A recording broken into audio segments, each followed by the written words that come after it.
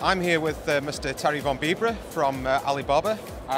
So Terry, would you mind just beginning by introducing yourself and explaining a little bit about your role at Alibaba Group?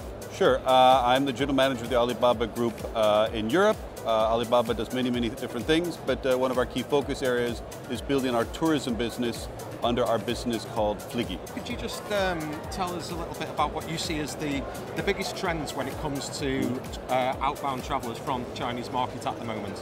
You know, the big trend really is away from groups of, say, 35 to 55-year-old travelers who are going somewhere abroad to have been there and to go shopping. That's in the past, that's still there, and it will continue to be there, but the trend is really towards it's groups of FIT millennials who are traveling to beautiful places. They want to experience something special.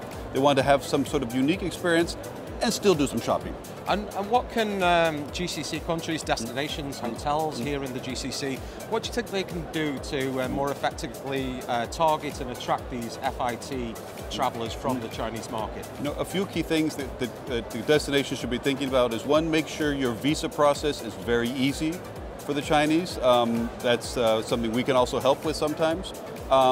Make sure you've got local language support anywhere possible.